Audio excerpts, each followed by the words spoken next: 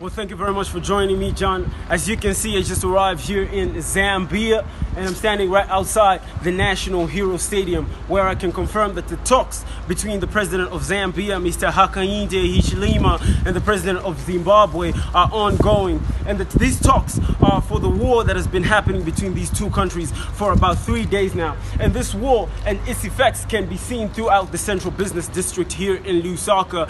For the destruction of infrastructure has been huge. It has been tremendous. People have been disturbed.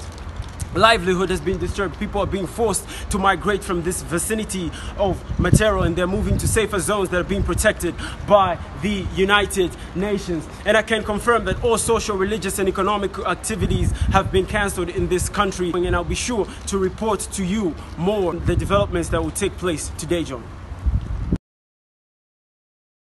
Iwe na amba kopo. Pia sikamba cha bwino. Iwe kaisikamba chapa. The President of the Republic of Zambia, Mr. Hakainde Hichilema, and the President of Zimbabwe have met at the Heroes Stadium.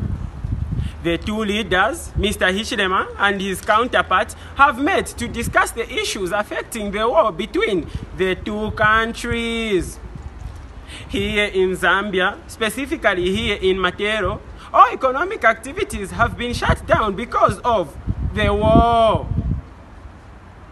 Everyone is anticipating to see what will happen between the two leaders here at the National Heroes Stadium. Emmanuel Piri, TV1 News, Lusaka.